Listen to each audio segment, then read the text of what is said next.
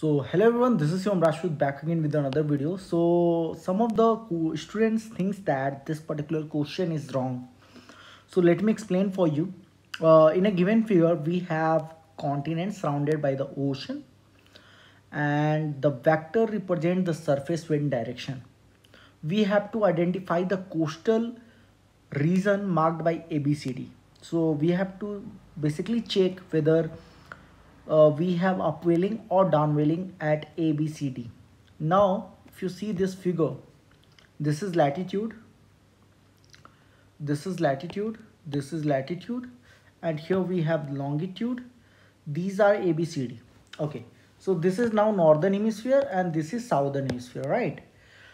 We know that in northern hemisphere everything turns to right of its direction.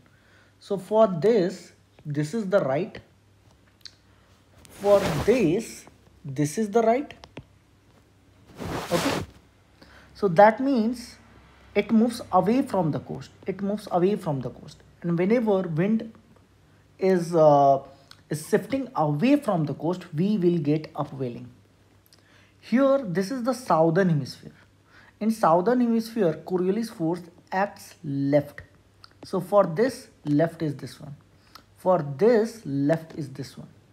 And when wind or a current move towards the coast, that means there is a downwelling. So always remember, if it is moving away from the coast,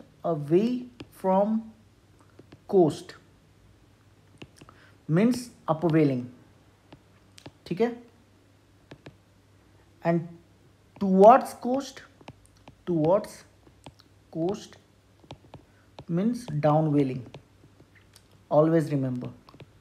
So here we can say that this is upwelling, and this is downwelling, Okay, so according to that, the option 4 is correct. Upwelling at AB and downwelling at CD, which is the official answer key. So this particular question is very easy. Okay, all you have to know is the direction in the northern and southern hemisphere and this particular concept. So I hope this is easy to you. Okay, everybody.